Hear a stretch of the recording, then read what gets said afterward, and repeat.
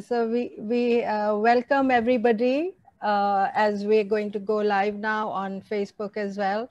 So I welcome everyone to the webinar. I will first request Professor Razia Korejo, who is the president of the Society of Obstetricians and Gynecologists of Pakistan, a dynamic president who has not rested for a single day, I think, throughout this COVID epidemic, and not just been so active through remotely through Zoom and all these webinars. She has carried on. She's an inspiration for all of us. Professor Razia Korejo, would you like to start? Thank you. Thank you, Sadia. Thank you so much. So now, Bismillahirrahmanirrahim. We are going to start with the name of the Allah and with the few verses of the Holy Quran. Bismillahirrahmanirrahim. Qul huwallahu ahad, Allahu samad, lam yalid wa lam yulad wa lam yakul lahu kufuwan ahad. Sadaqallahul azim. So, on behalf of Society of Obstetricians and Gynecologists of Pakistan, I welcome Professor Arulkumaran for being here today with us today. He is going to speak on very important topic, migration from Partograph to labor care guide.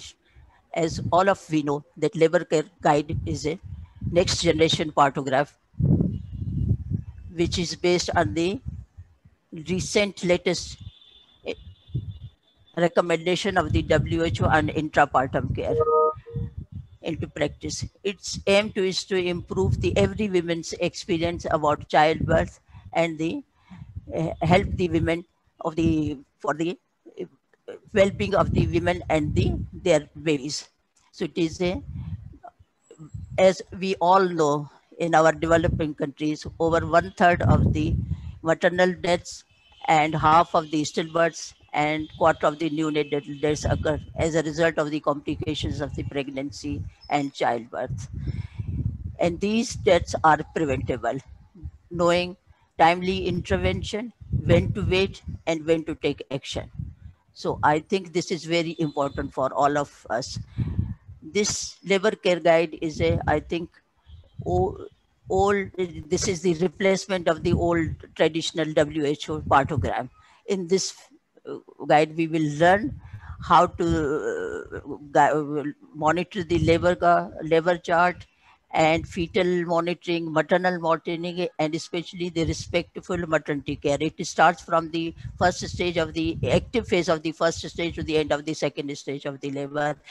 And also it is a very good tool for the healthcare providers to take the assess the patient's condition, record their observation, monitor the progress of the labor, and for the taking the action plan. So I think it is very good for us, as Dr. Farrukh has told, that Dr. Arulkumaran is very, he has spoken all this labor care guide in the Bangladesh Society. So now, thank you very much for Sadia, you have invited us on behalf of the society. So we are very thankful to Professor Arulkumaran for being here. He will guide us about how to implement on this as a Society of Obstetricians and Gynecologists of Pakistan, how we will implement, how we will give the training to our junior and senior staff, as Lubna is always working in this.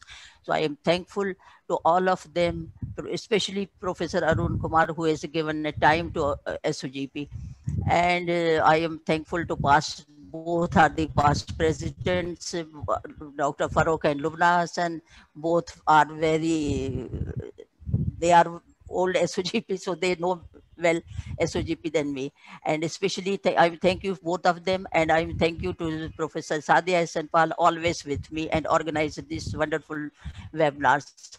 At the end, I am thankful to SAMI Pharmaceuticals, who have always supporting the SOGP. So thank you, Sadia. Now you have to carry on. So thank you. I am Professor very Razia. thankful to all of you.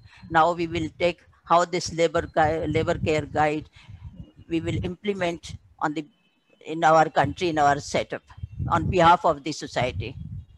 Thank you, Sadia.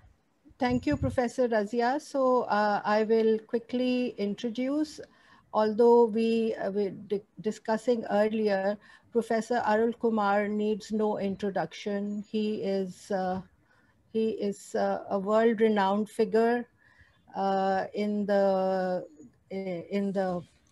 sphere of gynae-obs all over the world. Sir Arulkumar has been knighted, so that's why I'm calling him Sir. Apart from being a professor emeritus of obstetrics and gynecology and an ex-professor and head of obstetrics and gynecology from 2001 to 2013 at St. George's University of London. He is the foundation professor of Obs and Gynae at St. George's Medical School, University of Nicosia from 2014, visiting professor of Institute of Global Health Policy, Imperial College London from 2012. He's the past president of the FIGO, British Medical Association, and the Royal College of Obstetricians and Gynaecologists. He was appointed Knight Bachelor by Her Majesty the Queen of UK in her birthday honors list in June 2009 in recognition of his services to medicine and healthcare, which are immense, as we all know. So he will be speaking to us shortly. I will also introduce our eminent panelists and co-chairs of this session, our past presidents of SOGP, Professor Farrukh Zaman, who is principal and professor of obstetrics and gynecology at Rashid Latif Medical College, Lahore. He is FRCOG as well as all these additional FCPS degrees from Pakistan and Bangladesh, and he started his academic career at King Edward Medical College, Lahore, and retired as Principal Postgraduate Medical Institute, Lahore. He has also been the past president of SOGP, member of the Council of College of Physicians and Surgeons of Pakistan, member of the team that helped produce the first IVF baby in Pakistan, President Society of Obs and Gynae of Pakistan, and then also South Asian Federation of Obs and Gynae, SAFOG, member of the Executive Board of FIGO 2006 to 9, and Chair Audit and Finance Committee of FIGO as well. And we have Professor Lubna Hassan, who is also an ex-vice president of SAFOG, past president of SOGP, fellow of the Royal College of Obstetricians and Gynaecologists of UK, founder, director of YDI, an NGO she founded herself, CEO of the Women's Hospital in Peshawar, KP, ex-chairperson, SAFOG, Maternal and Neonatal Health Committee. So I will now request Professor Arulkumar to start his presentation. Sir, you can share your screen and we're ready for you. Professor Arulkumar? Yeah. Yes. Thank you. आ गया अरुण की तस्वीर आई थी फिर गायब हो अब उसकी we are joined by Professor, your friend, Professor Rashid. Yes, thank you. Yes, welcome, Professor Rashid. If you can hear us, we can see you. Oh, thank and you. And hear you as well. It's always honor and pleasure to see the smiling face of Sadia and the great Sir Arul. Dr. Rashid. Thank you very much, sir. Yes, it's wonderful. So we were yes, patron to us always. He introduced me to Pakistan about 3 decades ago, so I'm most grateful to you for doing that and for the warm friendship. Then I have to thank Professor Razia Korejo, the president, Sadia, Ahsan, Paul for all the arrangements. And of course, I had to thank Farrukh, Zaman, and Lubna Hassan professors to share this session and to give me this opportunity to share some information about my talk. So the topic is about migration from Partograph to labor care guide. And I will at the outset declare my interest. I have no conflicts of interest to declare. I've taken a lot of literature to produce this lecture, and these are purely my thoughts based on published literature. But obviously I had correspondence with Olufemi, who is called Femi in WHO, Metin, Mercedes from WHO, and Tina Lavender from University of Liverpool to put this lecture together. So my objective of the talk will be to why should we consider the issue of migration to labor care guide? Why can't we stick with the Partograph? Why should we do that? Secondly, to understand the historical aspects of the Partograph. How did we develop this WHO Partograph and where did we go wrong? Thirdly, to look at recent labor progress curves, the recent research done by different people to see what might be the best way of identifying what's normal progress of labor. And finally, suggest the management of labor care guide in the future and draw some conclusions. So one of the main reasons we are looking at labor is because the cesarean section rates are going up. So this is a well-publicized slide. As you can see, in different countries, the cesarean sections are rising.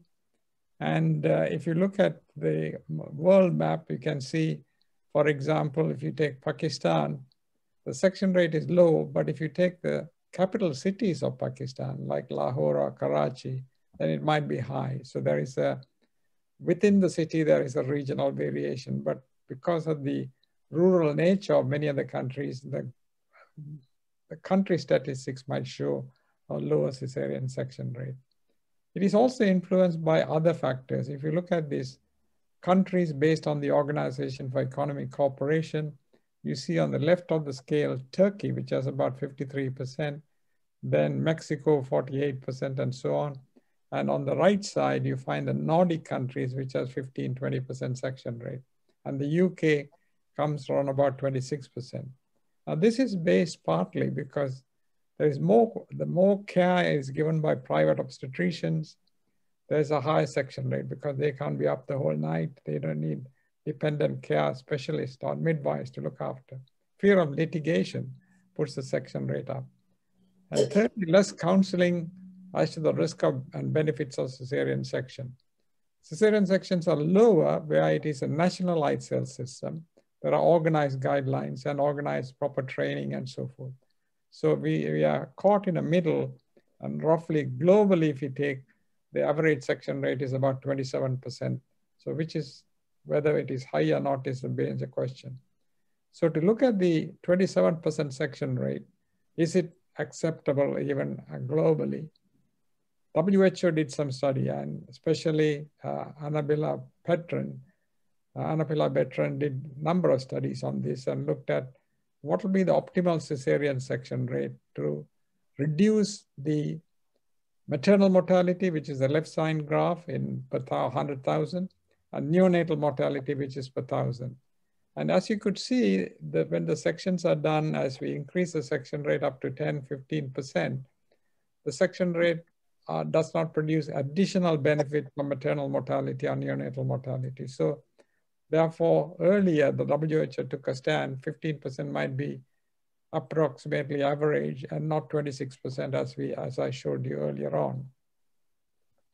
But there are limitations in WHO analysis. Correlation doesn't mean causation, because in some countries, the area in which the population is living might be more urban with high section rate, whereas others might be more rural with lower section rate. And also the current data did not enable assessment of the benefit of higher cesarean section, which is more than 30%, because they stopped the analysis once they reached that horizontal plateau. So is mortality the only relevant outcome was the next question, because, well, we might be saving on the morbidity. Maybe there are less cases of hypoxic ischemic encephalopathy, and pediatric outcome might be better, and there might be better psychological or social well-being for the mother. So we can't really take the maternal mortality or neonatal mortality as the key factors, but we have to look into the other factors as well. So when the WHO was challenged at this stage, then they come out with another statement in 2015 saying that they do not promote any specific rate to be achieved at population level, and they should provide cesarean section to all women who need, rather than trying to achieve a specific rate. But they recommended maybe each country, each region should use Robson's classification to look at their own cesarean section rate and seeing why the section rates are high, where can we reduce the cesarean section rate. So WHO came off that 15% standard section rate in 2015. Now, Robson's classification is a very straightforward one. It is not based on indication. It is based on 5 factors: onset of labor, gestational age, fetal presentation, and number of fetuses. So it was straightforward: parity, nulliparous or multiparous, onset with a spontaneous induced or elective section, gestational age, whether it's over 37 or less than 37, fetal presentation, and number of fetuses. This is on a larger scale. And group 1, 2, and 5 are the predominant causes of the high section rate. Number 1 is nulliparous with single cephalic pregnancy over 37 weeks in spontaneous labor. So we are managing the spontaneous labor with Partograph. So what are we doing wrong is the question. Number 2, nulliparous with the induction of labor or elective section. So nulliparous contributes a lot. And the moment they contribute the section rate, they jump to number 5 because they are multiparous women with at least one previous cesarean scar because they don't get a trial of vaginal delivery. They are done as an elective section. So 1, 2, and 5 contributes a maximum cesarean section in any country compared to nulliparous with breech or multiple pregnancy. They are a small proportion. Now, we might say it is a very simple thing, but there was a recent study in 2019 done in Africa called the ASOR study, African Surgical Outcome Study. They did a 7-day prospective analysis and found that the cesarean sections produce more maternal mortality. So this is the detail of the study. They studied 3,790 mothers in 22 African countries. And in 2016 and 17, the maternal mortality is 5.4 per 1,000 operations, compared to 0.1 per 1,000 in the UK, for example. So it's 50 times higher. But we must remember that maybe the complications might be higher in these countries, like preeclampsia, ruptured uterus, bleeding, and so on. But sub-analysis showed even intraoperative bleeding was a major factor, partly because the operators are not trained enough, and partly because there was no blood transfusion facilities available to give enough blood. So there are issues related to cesarean section in the middle and low income countries. So that brought to us the message that we shouldn't expose women to unjustifiable health risks because our Hippocratic oath is primum non nocere, so we shouldn't do any harm and we should do on beneficence. So these studies generally kicked up a little bit of a curiosity, and even in the United States, they started analyzing, and they started with a slogan, preventing the first cesarean delivery, because that gives rise to the problem. And if you look at the detailed analysis, you can say the maximum cesarean section is at the time of labor. If you say in labor, first stage arrest is 15 to 30%, and second stage arrest is 10 to 25%, failed induction is 10, and non-reassuring fetal heart rate 10. If you lump all them together, what happens in labor, that contributes to 50 to 80% of problems in labor, which give rise to cesarean section rate. So if you sub-analyze them according to Robson's classification, they fall into these three. That is nulliparous over 37 weeks in spontaneous labor, nulliparous with induced labor, or women who had one previous section. So these three groups, if you want to reduce that, we have to reduce the primary section rate. So we go back in history to see why have we gone wrong? Well, we based our partograms on the Friedman's graph or Friedman's labor analysis scientifically.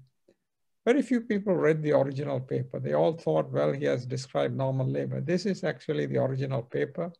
As you could see here, in the Friedman's paper, 68 had forceps, 1 had section, 1 had frank breech, 4 had pitocin, 15 had augmentation. So by any length of imagination, this was not a normal labor, but people jumped onto the idea this must be the right thing to do. And the second thing we mistook was actually, the Friedman did not describe the slope of labor minimum dilatation as 1 centimeter per hour. he said in his original paper, the maximum slope is 1.1 centimeter per hour. But somehow or other it got mixed up and people thought the women should dilate more than 1 centimeter per hour. So the slower dilatation might be even less, 0.3 or 0.4 centimeters per hour. So that was missed in the presentation. Now, Philpott, who worked in Zimbabwe, got involved in Partograph study. Mainly, he wanted to prevent women getting fistulae because of prolonged labor. So he decided to construct an alert line and an acceptable action line based on surveymetric progress. So although when he studied these African primigravid, they were dilating slowly, he says, we tried to establish the rates of cervical dilatation of a normal African primigravid. So a similar pattern like Farrukh can be described as a yardstick. This proved not to be the case. So their labor curve was slower, but nevertheless, because they didn't have concluding studies, he took Friedman's curve as 1 centimeter per hour and constructed a graph at 4 hours to the right. So his main aim was to separate efficiently the majority of normal patients from the abnormal patients so that they can be transferred in time. So he took 1 centimeter as the average or mean and took 4 hours to the right to intervene. But on the Western side, they took to the other extreme. They said if it is slower than 1 centimeter per hour, that's the maximum slope, if you remember, according to Friedman. If it is slower than that, they should have oxytocin. So as a result, Kirian O'Driscoll produces active management labor strategy, and 55% of nulliparate had oxytocin. So there was far in excess, and that came as a standard. And their Partograph lasts only for 12 hours. So WHO took this on as a challenge because they didn't know which one to recommend, whether Philpott's Partograph or the Dublin Partograph.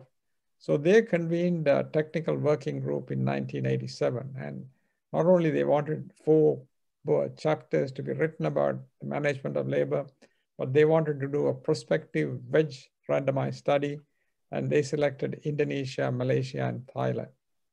And this is the WHO Partograph. As you can see, the alert and action line 4 hours to the right, the fetal parameters on the top, and the maternal parameters in the down. So they decided on the left of alert line, no action, right of the alert line, transfer to the peripheral unit. If it reaches the action line, review for augmentation. So you have to wait till it reaches the action line. The prolonged latent phase is just a review by medical staff, and we established at 8 hours. So the original Partograph from Philpott was taken as the basis, and the 3 of us, myself, Barbara Cost, who was the midwife who worked with Philpott, and Christopher Lennox from Papua New Guinea, we sat down for a week or 2 and produced this Partograph for the WHO. And we said 8 hours is latent phase, alert line is 1 centimeter per hour, 4 hours to the right is action line, and we'll see what happens. So we decided on the principles. The active phase of labor commences at 3 centimeters. Latent phase should not be longer than 8 hours. Active phase should be 1 centimeter per hour, and lag time 4 hours to the right should be given. And the study was done in Indonesia. Then WHO appointed their advisors to each of the country. I looked after Indonesia at Budu Kemuliaan and Tangerang.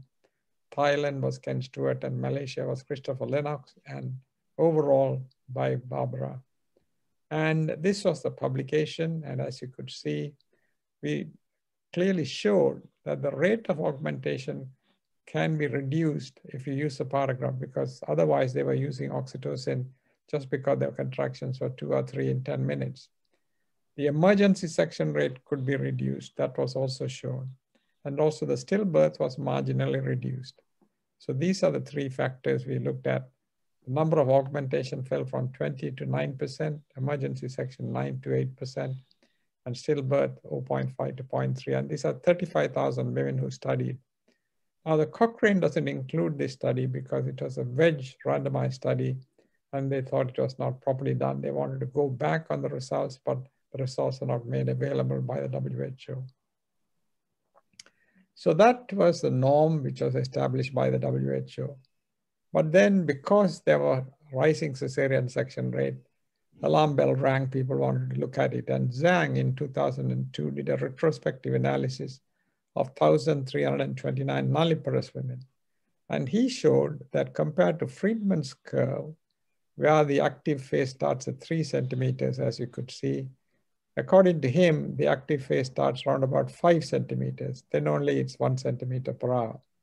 But the numbers studied were only 1,300. So he was very keen to study nulliparous and multiparous. So he produced this figure in 2010 with 62,000 women.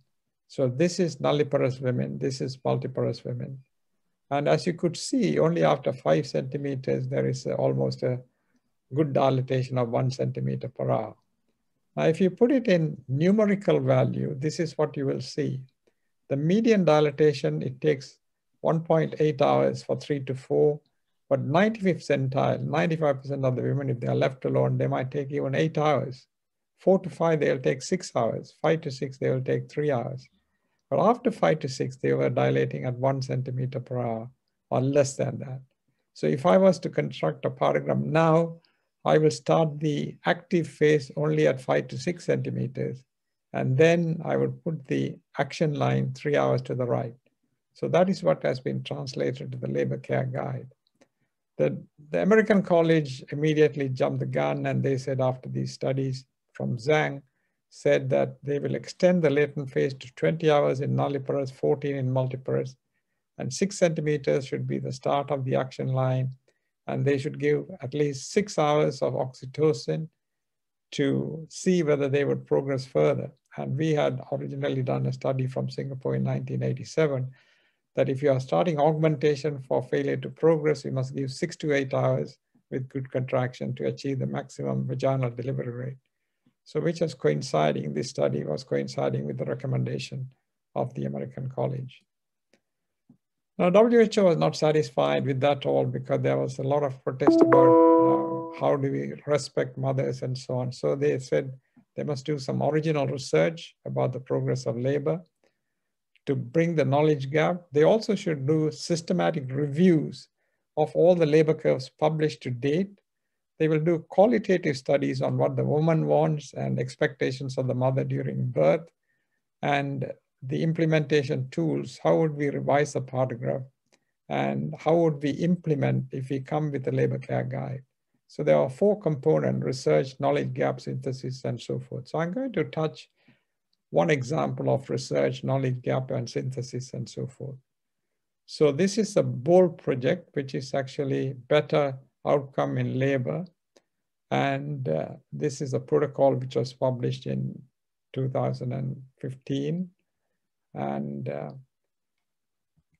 this is how the labor curves will look like. Say, this is 10,000 women from Nigeria and Uganda, started in 2016. They let them progress in labor as the black lines appear. They did not intervene because the labor was slow by rupturing the membranes or giving oxytocin. And they managed to plot 10,000. These are nulliparous women, as you could see. And if you construct a line, the action line should start at 5 centimeters. Then after 5 centimeters, it is going at a straight line. So they decided they should convey that primary gravity, we shouldn't intervene unless they are 5 centimeters dilated. Now, this is multiparous women, again, from the BOLD study of 10,000 women. And the black line shows there are some of them who dilate and deliver as expected. There are some of them go for 10, 15, 18, 20 hours, so some of them. So you might wonder what happened to those who went into longer labor. Did they have a poor maternal or fetal outcome? The answer is no. So let us look at this dilatation pattern on the existing Partograph. This is the existing Partograph. And I'm going to extract the labor curve only to be shown, and then plot the labor progress of all these women, those who had good outcome, both maternal and fetal outcome. So as you could see, even if the woman delivered 15 hours, 18 hours, 20 hours after the labor started, they had good outcome. Now I'm going to plot those who had poor outcome to see whether all those with poor outcome to the mother and baby, were they dilating very slowly, or whether they are dilating very quickly, or in between. So the red lines will appear in my next line, which will show that there are equal number or more of poor outcome in the fetus and the mother, as you could see. The red line shows. So even if they had a shorter labor, they had poorer outcomes. So in other words, the cervical dilatation pattern did not predict the poor outcome in the mother or baby. So we are so obsessed all this time with the Partograph, we must not let them go into labor. Well, this has been coming on from previous, they say not to let the sun set twice on the laboring woman. So that's the similar principle, because they are worried about fistula. So this particular study, the BOLD study, was published in the British Journal, and it says the conclusion, our findings suggest that the labor curve is very variable, and assessment of a dilatation over time is a poor predictor of severe adverse outcome. So the validity of a Partograph alert line based on 1 centimeter per hour should be reevaluated. So that was the conclusion of the BOLD study. Now, if you put all that graphs into numerical values, I'm taking nulliparous women here. If you watch this carefully, from 2 to 3 centimeters, on an average, the median, they took 8 hours to dilate. 3 to 4 centimeters, they took 2 to 3 hours. 4 to 5, just over an hour. 5 to 6 only, they start at 1 centimeter. So in other words, action line should start at 5 centimeters. This is based on not only the BOLD study by Oladapo, but also the Zhang's analysis, Suzuki's sheet. So this is a systematic review of existing Partograph, which all suggest that 5 centimeters should be taken, because after that, they tend to dilate at 1 centimeter per hour or less. So that is very conclusive, not only from the BOLD study of 10,000 women, but also from the systematic review of all the Partographs available. Now, multigraph, it is the same story, that 3 to 4 centimeters, they take about 3 hours, 4 to 5, just over an hour, after 5, 1 centimeter or less. So in other words, 1 hour or less to dilate. So in other words, we can, for nullipare and multipare, we can conclude that in future, the action line should be at 5 centimeters and not lower than that, and we shouldn't intervene because we might run into problem. And just because the labor is going to be long, even in the active phase, it is not going to cause poor outcome to the mother or baby, provided we support them with hydration, nutrition, monitor the mother, monitor the baby. It's not going to go wrong. Now, I mentioned WHO wanted to do a qualitative study. And what did the woman want? They wanted a normal birth without intervention. That was number 1. Number 2, they wanted a healthy mother and baby. Number 3, support from a birth companion, because that is known from the Cochrane data analysis itself that it gives a better outcome. Desire to be uncontrolled. So they will say, should I labor for another 3 hours? That decision should be made to the mother, given to the mother, and not forced on them, provided the mother and babies are in good health.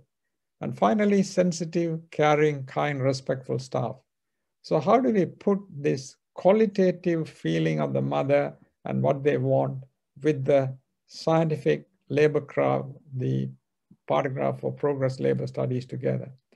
So they came out with 5 elements. Respectful care is number 1, how to support, how to give support to the mother, communication, and how do we communicate about what is happening? So you need more staff to do that.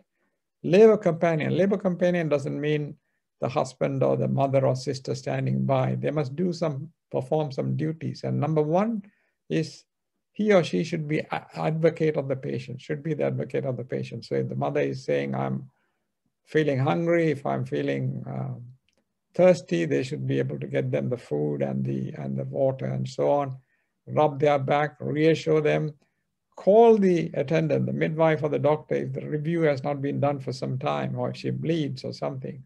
So the labor companion has some task to do, not just standing there, and they should be educated before the mother goes into labor. Essential physical resources, including the facilities for toiletry and so on, should be, because it was known the poor outcome, especially with group-based streptococcus sepsis, was due to poor hygiene. And to avoid overcrowding, how can we manage and so forth. So this was all put together. So we look at what does Cochrane say about all this. So Cochrane analysis was published by Tina Lavender in 2018. So this is interesting. They looked at existing studies. They found 11 studies, 3 compared Partograph with no Partograph, and 8 compared different designs of Partograph. So in the 3 studies comparing Partograph with no Partograph, there was no evidence that standard use of Partograph was favorable to no Partograph. So it blows out everything, saying whether you use the Partograph or not, it doesn't make any difference. Exploring different Partograph designs failed to provide any particular evidence of advantage. And perhaps the most convincing study was which compared one with and without latent phase on the chart. And that without the latent phase had less augmentation. So this study demonstrated that cesarean section and augmentation rates were higher when Partograph, which included latent phase. So WHO pulled the latent phase out. So in other words, Cochrane in 2018 also came to the conclusion that they are not sure whether using a Partograph helps. That means we should do something different. So all these evidence I have suggested, plus the Cochrane suggests we have moved from one to the other. So should we move to Zhang's Partograph then? Well, Zhang also combined with the Norwegian physicians and obstetricians did a randomized control study, which was published in the Lancet in 2019. And this is their conclusion. We did not find any significant difference in the frequency of intrapartum cesarean section between obstetric units adhering to WHO Partograph or the Zhang's guideline. Overall, there was a decrease in section in both sides, both arms. This might be because they were observing the labor closely. So their conclusion was the Partograph, whether it is Zhang or WHO, did not contribute significantly to any change. You can use either of those, but we have shown that Partograph use or no Partograph use on the Cochrane didn't show any change. So where do we stand? We are at a loss now. So that is why WHO decided to introduce intrapartum care for positive childbirth experience. So this is the crucial, there are a number of pages on this document, which you can say intrapartum care for positive childbirth experience at WHO. But I just want to show only 2 things. Number 1, definitions of the latent and active phase of labor. So they agreed that based on all the analysis they are made, 5 centimeters should be made for first and subsequent labor.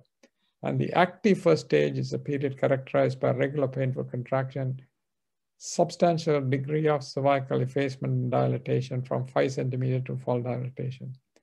And duration of the first stage, again, they said because there's a wide variation, you can give up to 12 hours in the first labor. So 5 centimeters to 10 centimeter, normally we would give 5 or 6 hours, but they said, no, give 12 hours based on the dilatation curves observed. And in a multiparous case, give up to 10 hours. So that is their recommendation from that curve. And what one should not do is to intervene because she's slowly dilating 1 centimeter per hour, less than 1 centimeter per hour. Minimum cervical dilatation, 1 centimeter per hour throughout active phase is unrealistically fast. So in other words, they're emphasizing that we shouldn't really intervene, we should give more time. So not only not to intervene before 5 centimeters, but even later to give 6, 7, 8 hours. So if she's 5 centimeters, give about 8 hours, 6 centimeters, give about 7 hours, and so on. So much longer period. So this was combined to form the labor care guide, in addition to all the other components from qualitative studies, which are respected labor and childbirth care, emotional support, effective communication, pain relief, regular labor monitoring, oral fluid and food intake, mobility in labor and birth, pre-established referral pain pathway, continuity of care, and so on. So all this has to be combined in the labor care guide. So that is labor care guide. And I'm going to dissect that into small portion so that we understand what it is. The most important part in this labor care guide is to pick up if something is going to go wrong. So these are called the alert features for each of the parameters we are looking at. Whether it's a qualitative care or a quantitative care, what are the alert features? And the alert feature key is given at the bottom, but I'll just explain to you by taking panel by panel. So the first panel, section 1, has identification and admission. So you can have the name, parity, labor onset, and so on. The second panel is about supportive care. That is very important. Supportive care has companion, pain relief, oral fluid, and posture. The companion is N, not available, then it becomes an alert. So you put N and put a circle around it or put it in red. If the companion is there, she is told what to do, to act as an advocate, give her some fluids, give her some help with the posture, and also reassurance and so forth. So what are the alerts for these parameters is given at the bottom, and we can have a look at it. The third is about care of the baby, the baseline fetal heart rate. So in the past, we just plotted the heart rate, but the alert feature is if it is more than 110 or less than 110 or more than 160, it's an alert feature. And they also included that by auscultation, you can do late deceleration. So if it came out late, you put L there. Every half an hour, you are supposed to auscultate. If it is L, then it comes under red. Amniotic fluid, if it is thick meconium, 3+, it's an alert feature. Or blood stain, it's an alert feature. You will mark. If it is clear, you put C. There's no need to put a round or red. But if it is blood stain, B, then you put a red or put a circle around to alert. Fetal position, OP or OT, because their labor is going to be longer, they might go into difficulties. So you put an alert, caput 3+ or molding 3+, 2+ not, but 3+ yes. Woman, pulse rate less than 60, it's dangerous. There might be something going wrong, or more than 120, it's an alert feature. So these numbers are plotted where they are circled around so that they know it's an alert feature. Systolic blood pressure less than 80 or more than 140, diastolic more than 90, and temperature less than 35 or 37, and urine, protein, acetone. So these alert features plotted in this graph. If it is diastolic pressure 80, you will put 80 here, but there's no need to take any action. But if you have an alert feature, especially if you have two alert features, then a senior person should be called. And depending on how variable, so how varied it is, you have to call a senior person to come in. Now, in order to help the late deceleration to be detected, people are changing these Dopplers, which are digital display, which with one switch, you can put it into a graphic display and you can identify small late decelerations as well. So that's a possibility in the future. The section 5 is with contraction frequency. You will put number of contractions and the duration. So if it is 3, 4, 5, then you can put it that's normal. If it is less than 2, you will alert as less than 2. And if the duration is more than 60, or if the frequency is more than 5, then it's an alert feature. Similarly, cervical dilatation, this is the major variable from what we are so used to. So cervical dilatation plotting or changing starts at 5. So this is not a graph. This is 5 centimeters. And to move to 6 centimeters, they are giving at least 6 hours. So if it is more than 6 hours, she has not moved, that is of a concern. 6 centimeter, they give 5 hours, 7, 3 hours to move to the next segment, and so on and so forth. So if you plot a labor curve here, and it might go somewhat like that, that is not abnormal, because not 1 centimeter, but you can give more time because it has been shown earlier that it doesn't matter. Descent, it doesn't matter because some mothers, especially multipare, it can be station -3, and within a few push, it'll be +1. So they decided not to put any alert parameters. Section 6 is about medication, especially oxytocin and any other medicine and IV fluids. And assessment of the mother and the baby has to be written, and the plan and the shared decision-making with the mother or the partner should be there. And section 8 is the birth outcome, which is actually about mode of birth, blood loss, neonatal status, ABGAR scores, and so on. And these are the alert parameters to remind everybody at the bottom. For example, yes is Y, D is decline, U is unknown, and so on, protein, acetone, occiput transverse posterior, they will put OP and so forth. Now this is all has been studied and published in an article in 2020, July, about the initial experience, the usability, acceptability, and feasibility of the WHO Organized Labor Care Guide. And they have produced a manual, which is the WHO Labor Care Guide Users Manual, which gives how to individually look at each parameter and plot it. The reason they have come out with this urgently is because of this reason. I will read it out. More than 1/3 of maternal deaths, half stillbirths, and 1/4 of neonatal deaths result from complication during labor and childbirth. The majority of these occur in low-resource settings and largely preventable through timely intervention. Monitoring of labor and childbirth and early identification and treatment of complications are critical for preventing adverse birth outcomes. Improving the quality of care at the time of birth has been identified as the most impactful strategy for reducing stillbirths and maternal and newborn deaths compared to antenatal and postnatal care strategies. So this is actually becomes quite an important area for us to grapple with in country-wise. So my conclusion is actually maybe in Pakistan, you should get together, get the labor care guide and create some pilot studies to see how easily it can be applicable, because if you have less staff and huge number of patients, it may not be possible. So you have to find the feasibility of using the labor care guide in your own settings. That must be the first thing. The second thing, Pakistan can lead the world by organizing randomized control trials of comparing labor care guide with WHO Partograph. The labor care guide, as I mentioned, has additional component about the qualitative aspect as well, about the companion, about giving fluids, about posture, about analgesics, and so on. And I've given the website there at the bottom, but there's no need. You can just type WHO labor care guide in the Google and you'll get the document, and you can pass the document around and maybe start implementing it as a prospective and then try and do a randomized control study. Maybe one hospital observing labor care guide, the other not, using the original WHO Partograph, or in the same hospital, there are 2 labor wards, you can randomize them to do 2 different things. So I would stop there and I'm happy to answer any questions. Thank you very much indeed.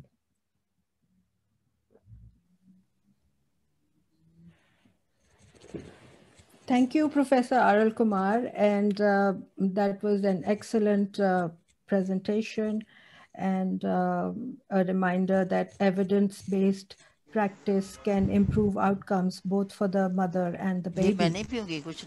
So I will just to share with you that only last year, before COVID started, we had an emergency obstetrics and newborn care course in Karachi, in which this was organized by SOGP, and we had senior professors from all over Pakistan, and we discussed the WHO Partograph and the recent recommendations of WHO, which you just shared, and the ACOG, which is recommending starting it at 6 centimeters and WHO at 5 centimeters. And we came to a consensus, this is professors from all over Pakistan, that 5 centimeters sounded really most appropriate to us.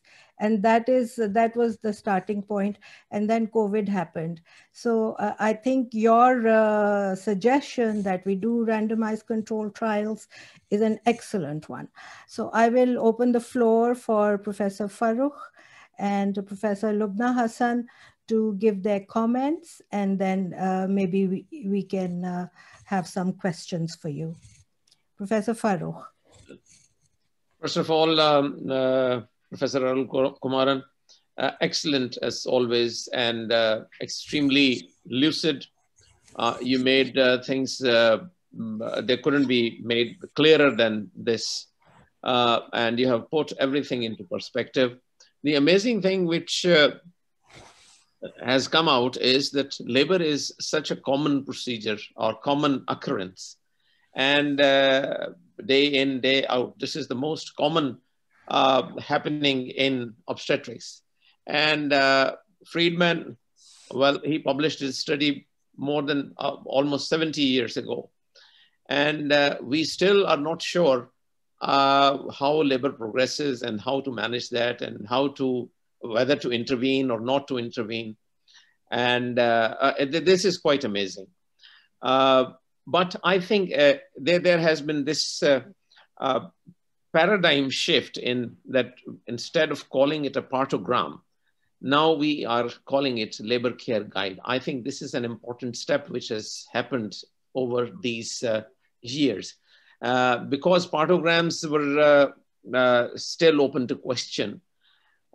This document or this one page incorporates a kind of comprehensive labor care and also monitors the progress of labor, incorporating the current viewpoint about the rate of dilatation of the cervix, as you showed in those dynamic graphs in which the labors of primigravida and multigravida were shown separately, and then also of those women in whom the outcome was not as was expected, or something went wrong with that. So therefore, I think that this is something which is practical, and I must commend you for the practical suggestion that you made, that it may not be sometimes possible in some areas or in those units where there's large influx of patients and there may not be enough staff. Still, I think that initiating this activity to monitor labors, I think that it will go a long way in preventing or in reducing maternal mortality and achieving that target of achievement of minimizing maternal deaths and also improving perinatal outcome. Once again, I would like to thank you profusely for this excellent talk. Thank you very much. Thank you. Yes, Professor Lubna. Thank you, Sadia. Thank you very much for inviting me to be part of this. Thank you, Arul. It's so wonderful always to see you and to hear you speak, because when something comes out of the mouth of somebody as illustrious as you, automatically it makes our job much easier when we are trying to implement something. So thank you very much. In fact, today I was in a training session. We've started the Robson's training with WHO and the government, the health department. And we are actually training senior clinicians throughout Pakistan since the last 2 years. So today I did one in Peshawar. And I was just so happy that a few hours later, I was going to come and listen to this, because all we've been listening to is the Partograph, you know, Driscoll's, the active management of labor.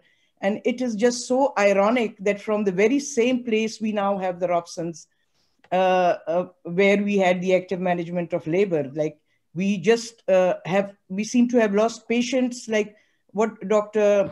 Farrukh was saying, but we seem to have just lost patience with our patients. You know, we want labor to hurry up. The obstetrician gets distressed, the families get distressed, the woman gets distressed. They want to do it quickly, just like everything else. And that is a mindset that we have to change. Today we were talking about having the companion, and there's always a negative to that. And all the senior clinicians in the public sector and even in their private hospitals, they said, no, but the mothers come and they interfere and say, you know, she's in a lot of pain, please hurry up and do a cesarean. We're willing to pay, hurry up and do a cesarean. So, you know, it's going to take a lot of work to change that mindset. You know, this waiting for them to dilate, failure to progress in primies is one of the biggest indications, and failure to progress because they start active labor, you know, with the first pain or 2 centimeters. We were actually haggling to find a consensus on the definition of spontaneous labor. Every clinician had a different definition. So, but I think so this, if it's come from the WHO and it has proponents like yourself, I think it will slow things down. It will make people, you know, step back and watch, because you'll be surprised in the public sector hospitals in Pakistan, our cesarean section rate, the range is between 15 and 48%. 48% in a public sector hospital, and many of them in group 1, hardly any in group 2. They're not inducing, they're not doing elective, because they say they come complicated in labor, but complicated, and then we have to do section. So we have our own dynamics, and I think Robson will really help us study it. And so thank you very much. And it's really been a pleasure to meet you and to listen to you. Thank you.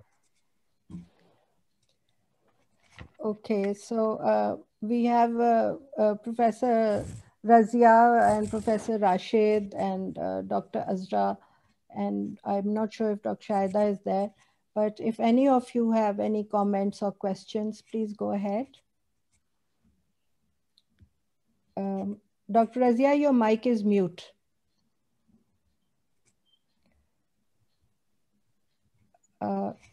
Dr. Razia, your mic is mute, so unmute your mic. Dabao, Razia. Okay. She's with us again.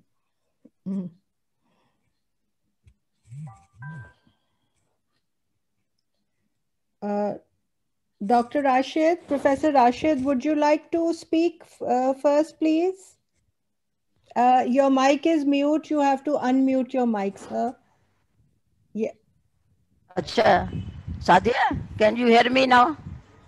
Yes, Hello? I can. Yes, Dr. Razia, we can hear you now. Okay. Okay. Okay. So So first, thank you, Sadia. So first of all, I would like to thank you, Professor Arulkumaran, and congratulate him for very excellent nice presentation on new labor care guide. I said it is a next generation partograph. So we have to implement in our setup. You know, the partograph, old partograph, WHO partograph, we did a lot of work on that. So now we add, on behalf of SOGP, we have to work on this, and we have to conduct the workshops to see how to implement this new labor care guide in our own setup. And to, as Lubna said, the cesarean section rate is going on and on, high and high, even in public sector hospitals, because of the patients usually in the tertiary care hospitals, patients usually come in the emergency. So it is very difficult to use this lengthy partograph. So, okay, we will try it on behalf of SOGP, you, me, and all these. We will conduct the workshops as we did the workshops on emergency obstetric care. So we will do on this workshops on the new labor care guide, and we will implement on this. So thank you so much for organizing. I will must thank you, all of you, to organizing this seminar webinar. Very important topic, new labor care guide.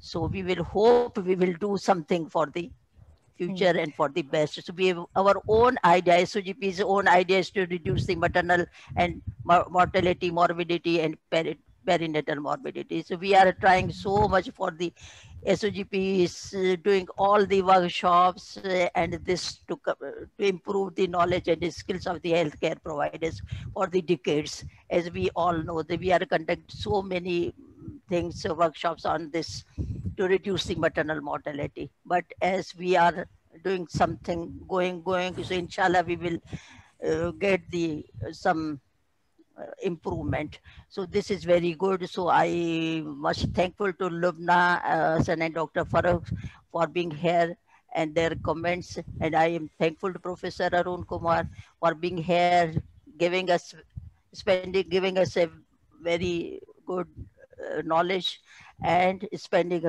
his valuable time for us. So I am thank you for all of them, and especially thank you for you to organizing this. You are always helpful to SOGP. You are one of the SOGP. At the end, I am most thankful to SAMI Pharmaceutical Company for organizing this seminar, because they are, without their support, we can't arrange this. So I am thankful to all of these. All the boys are sitting here with me. They are doing wonderful job. So thank you so much, Sami. And now, thank you everyone. And I hope every one of our SOGP member and all of the healthcare providers who are today with us, who had listened this Dr. Arun's presentation and talk, will get benefit from this. So thank you so much. Thank you, Dr. Razia. And I would really, we are really honored that we have Professor Rashid Latif, who has joined us. I mean, he and one of his best buddies presented today. So it's an not old, young boys club of doers of this, this region and UK as well. So, sir, I know you've devoted your whole life to this profession. Would you like to say a few comments about this? Thank you, Sadia. First of all, I also join my colleagues in thanking Sir Arulkumaran for giving us this much time and his valuable time. He's a very busy man, but he spares his time always for us. And his contribution is immense in promoting Pakistan and Pakistan gynecologists. Perhaps amongst those who are online and listening, I am the oldest person. And I remember when I was preparing for FRCOG, I read Monroker's Operative Obstetrics many times, in which all destructive operations or procedures were described. That is history. No more we would like to see those destructive operations or operative history as Monroker described. But from those days to date, we have come a long way in management of labor. But perhaps still there is so much more to learn. And because these days in our country, basically, whether it is induction of labor or natural labor, it starts in the morning. By the evening, everybody is fed up. As it was, Lubna said, that mother is impatient, so is obstetrician, so all the caring people. And that's how the cesarean section rate goes up.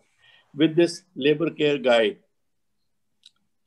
we must thank those who have designed it. Arul is part of that, and he gets the special credit for that. That with this care guide, I'm sure there will be better care, because this is a very comprehensive chart. It is not like Partograph, which was missing so many important components of labor care. And they have introduced those. Mother's condition, and so is fetus, so is the progress, which has been rightly from 1 centimeter right from the beginning. It has taken from 5 centimeter, we calculate that. Because that first latent phase was the important phase which made us do unnecessary cesarean sections. So thank you, Razia, that organizing workshops, and Lubna for organizing from Peshawar to Karachi. If all of you get together and conduct various workshops, introduce patience in all sections. In Pakistan, the companion is really working to push the labor. Companion is pushing the doctor and nurses, do something, pain. So here we have to train our companions as well.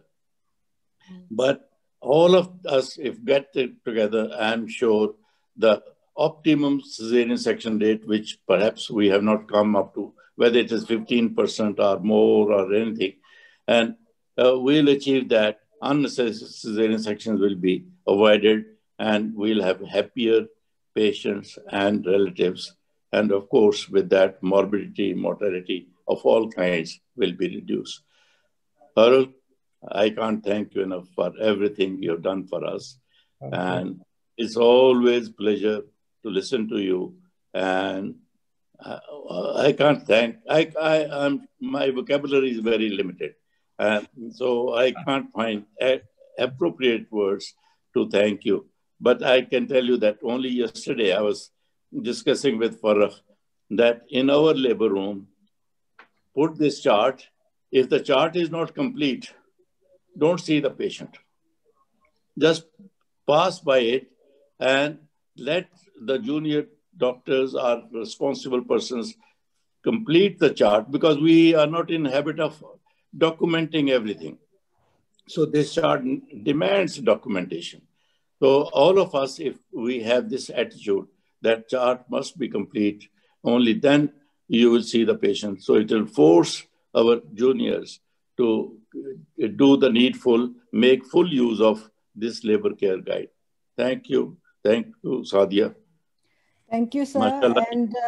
Every time I look at you, you look younger.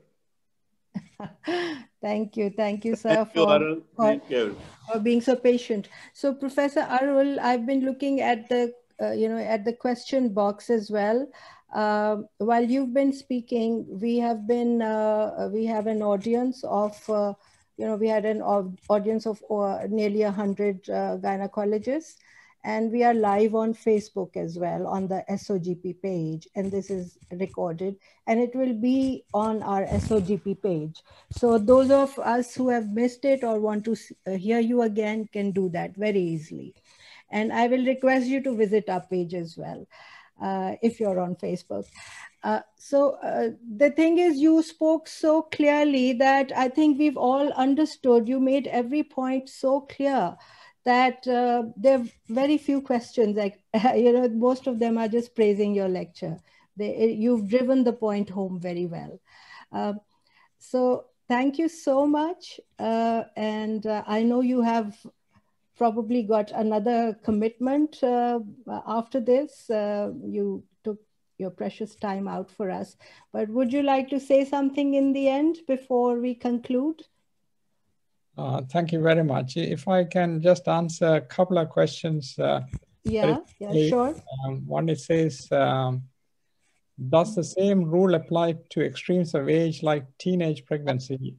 Well, there is no research done specifically for teenage pregnancy, so you have to really judge on an individualistic basis. So when we recommend as care guidelines or labor care guide, it is to what we call it Mrs. Average, not for the extreme, very young girl or very old person. So you have to use your judgment, but the general principles will apply. So you can use the same principle, but not to leave too long. The second is actually worried most of the obstetric practice has inclined towards private care, and that's the top reason for increased cesarean section. Well, that is also one of the issues, as Professor Rashid Latif Khan and Lubna has suggested, that they all urge everybody is in a hurry. So that is something which I fully agree with Professor Rashid and Lubna, that patient education is one, but also the mother's education or mothering education. So the companions who are going to stay there, they should attend some antenatal classes or something to explain what is their responsibility and not to hurry labor. How can we introduce a labor care guide in these setups? Well, I think the Society of Obstetricians and Gynecologists of Pakistan can distribute the labor care guide as published by WHO and then conduct workshops. And by that, you should be able to introduce it. Yes. Education about changing. Yeah, so I fully agree according to the question. How much time should be given to the latent phase? Then according to the new guidelines, if we consider the active phase, 5 centimeters, yes. According to the WHO, there's no prescribed time, but the American guidelines, as I showed you, this says for primary gravid up to 18 to 24 hours, up to 12 hours. So as long as they are not in distress, give them the maximum time, hydrate them, give them reassurance, and you can wait. And that is something I mentioned. It'll be good to do a prospective study to see how much it takes for some of the women to dilate. How can we exactly start? So there are some questions for the society, how they're all anxious to start it, but how do we do that? I need to ask you, we quote and implement in our MRCOG prep, we follow RCOG guidelines. If it changes their perspective? Well, the labor care guide was published only latter part of last year. So it's going to take some time.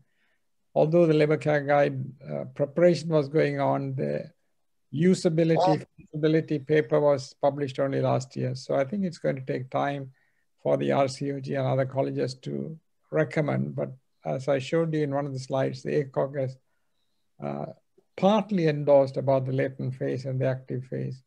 But I think we should not really think for ACOG or the RCOG to introduce. We should think the Obstetrics and Gynecological Society of Pakistan to introduce. So why can't we be the first? You don't have to be waiting till the RCOG or the ACOG does it. We should do the first because you're backed by a big body like the WHO. So I think I would encourage you to start the material of what the RCOG or the ACOG does. Thank you. That's all the questions Sadia, that in a brief, nutshell. Yeah, I think you've answered them very effectively. And I really like your suggestion about printing the labor ward guide. And we're going to have successive EMONC trainings in the next month or so. And we can easily do that. We can have this printed and that one-page partogram, the updated one, the WHO. And it should be easily implementable. I really think so.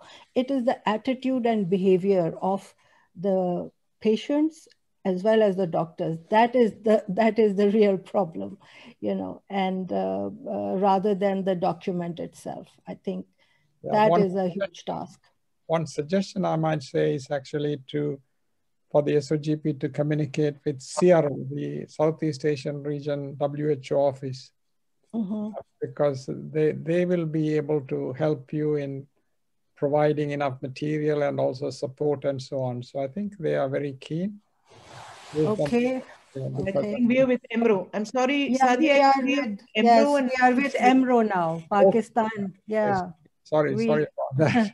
But we will contact EMRO. We can do it through EMRO. I've worked for them, and I think we can do something. Contact the EMRO and see how much they can support your endeavors to introduce the labor care guide. And the country office is very keen, actually. I think we can easily get them to collaborate with us. Yeah, no, that'll be a good idea. Yeah. So that's our next step, and we will keep you in the loop. Thank you so much. Thank you very much. Thank you, everybody. Come and do the launch. Thank you. I don't know if any of the other panelists have anything to say, but we've done very good with time, actually. We're only 10 minutes over time from what we planned. So this is an important topic. If people have time, most welcome. I'm worried about Professor Arulkumaran, though, you know, with his commitments. No, I'm okay. If people want to ask questions, then I'm happy to. Okay. So can I ask you a question? You know, some years back, I came across the paperless partogram, which was like you don't plot a partogram. I don't know if you're familiar with the concept. It came from Bangladesh.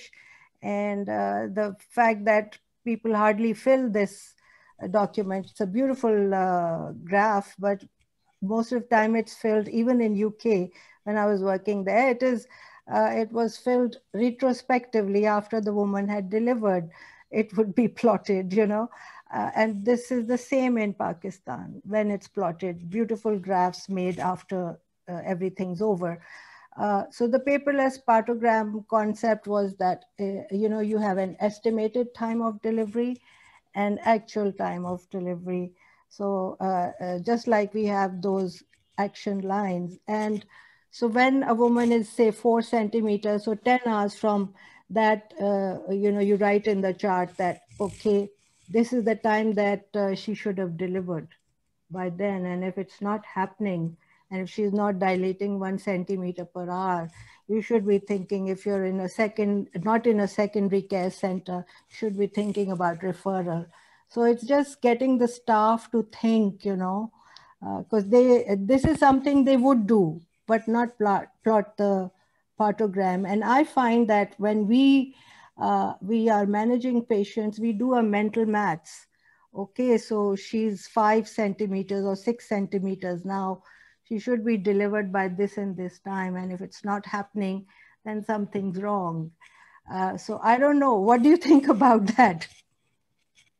No, as you know, as doctors, midwives, nurses, and so on, it's a difficult concept to capture, saying going retrospectively, because the idea of labor care guide or partogram is actually to prospectively identify that things are going to go wrong and therefore to take action early. So the original WHO partogram was based on that principle, and Philpott introduced that 4 hours to the right guideline to transfer cases who might be neglected and left in hospitals, who might end up in the sacrovaginal fistulas and so forth. So they came to the hospital 4 hours after the right of the, when they cut the action line, and they got ARM and oxytocin. But if you're going to do retrospectively, you wouldn't know who would have cut the line, who would not have cut the line, and so on. Prospectively, it's easier to identify. So I think the concept is more difficult without, and as human beings working in different grades, a visual aid is usually more helpful.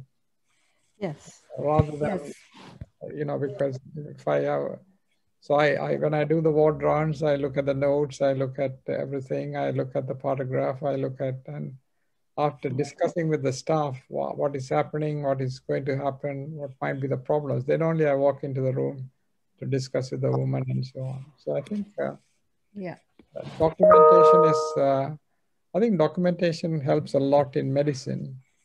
Absolutely, absolutely. So I'm not, this is just something that, you know, I came across, and in real life, just pointing out that this is what happens in real life, that very few centers actually fill that Partograph. But anyway, we must pledge that we will start doing it properly, and we will do a randomized controlled trial in Pakistan, starting with all the lovely people we have here on this forum. And I will request Professor Farrukh to conclude this meeting if he would. His mic is mute though, so I don't know if he's there.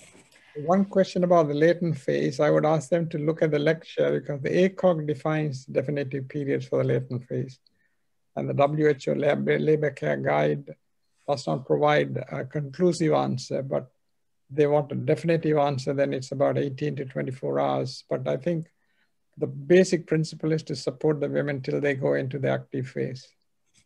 Sorry, Farrukh is on the mute, I think.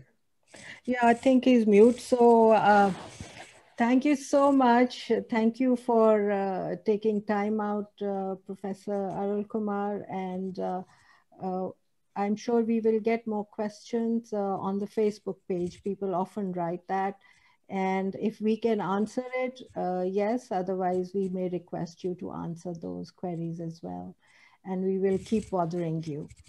Okay. Thank you so much. Thank you so much. Thank you very much for spending your afternoon or evening with me. Thank you. Evening. It was lovely. We're honored. And thank you, Professor Rashid, Professor Razia Korejo, Professor Lubna, and all the others, Dr. Azra, Dr. Haleema, all those who joined us. Thank you so much. Khuda Hafiz and goodbye. Hafiz. Thank you. Bye. Thank you, everyone. Allah Hafiz. Thank you. Bye. Bye. Bye. Bye. बस मैंने तो पहले ही कर दिया था। नजर आ रही हो।